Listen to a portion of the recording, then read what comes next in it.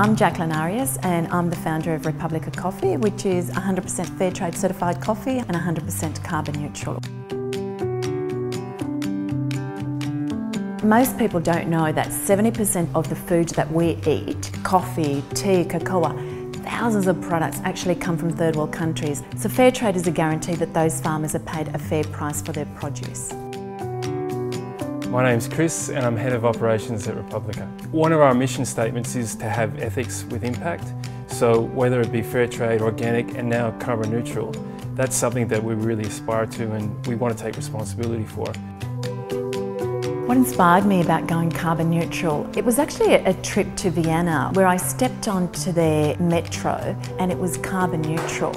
And I thought, where are these ideas in Australia? And I think for me, carbon neutral and taking leadership in that is really, really important. We're quite proud of at the end of the year when we gather our carbon neutral emissions and we go and look for projects to offset. It's been really rewarding. The year that we became carbon neutral, one of the major retailers in Australia really backed us because it showed not only leadership, but it showed a unique point of difference with all the other products on shelf.